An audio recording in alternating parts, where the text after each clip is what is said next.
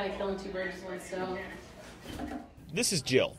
She's a Syracuse University graduate student, and she's preparing to host a party.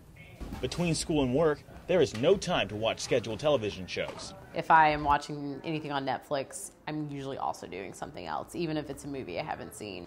She's an example of the cable cutting trend. In her case, it's more convenient not to be tied to a television set. We do a lot of stuff all the time, and when you're wired in, that's how you go about it. So it's just a shift in accessibility.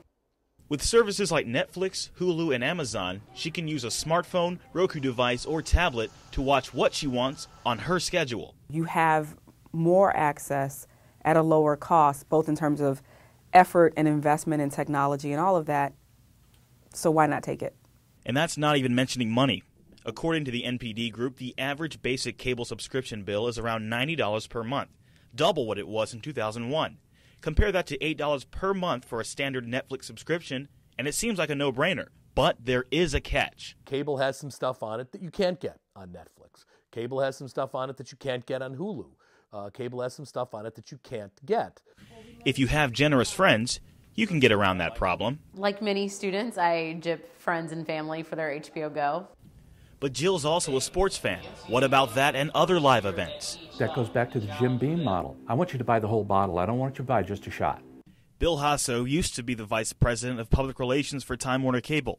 He says cable companies bank on customers wanting live sporting events. That's the way they're selling it, and they're being very successful. I mean, are you going to give up cable and lose ESPN? If you can't live without sports, you can still get your fix. I used my mother's Time Warner cable to sign in, and so I am watching all my Olympics on NBCOlympics.com. In most cases, it still requires relying on someone else's cable subscription to have that access. With cable-exclusive programming like The Wire, The Newsroom, and Game of Thrones, Americans are not quite ready to quit cable entirely just yet. But with so many ways to watch television through the internet, you'd think cable companies would jump at the chance to take their product online. In the long-term future, the direct to the customer is going to make an awful lot more sense.